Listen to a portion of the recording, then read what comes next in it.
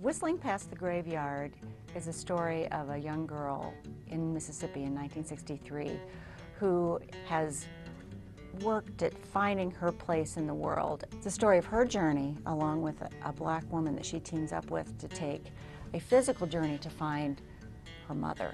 It's a coming-of-age story, and it's a story that is told entirely through Starla, the 9-year-old girl's point of view. And I think that's what makes it unique. It is her 9-year-old perception of the greater world around her, particularly in Mississippi in 1963. The title, Whistling Past the Graveyard, actually came up inside the book when I was writing it. It exemplifies exactly Starla's personality. It's how she deals with coping with things around her that are uncomfortable. She is more in your face, and she whistles past the danger, she whistles past the confrontations that have to come. The South in the novel is definitely a character of its own.